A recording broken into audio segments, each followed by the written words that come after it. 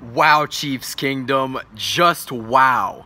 The Chiefs just beat the Chargers by a final score of 31-21, but that's not even important. We're going to recap that game later. When I get back home, I was doing some Christmas stuff with the family, but I just had to hop on here to break down the Patriots.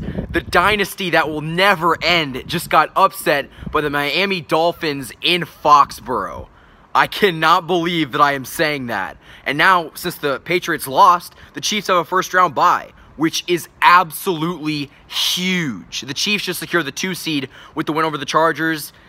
And Ryan Fitzpatrick, FitzMagic, worked his magic in Foxborough.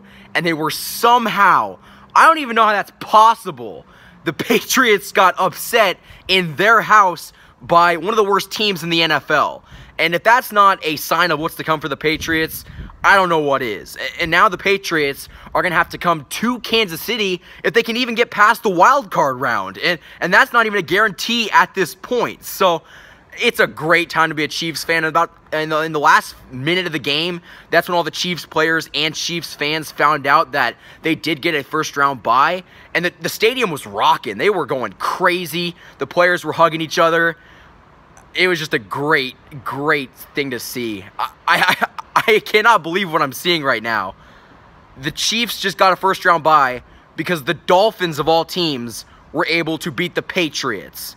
Yeah, that's just what happened.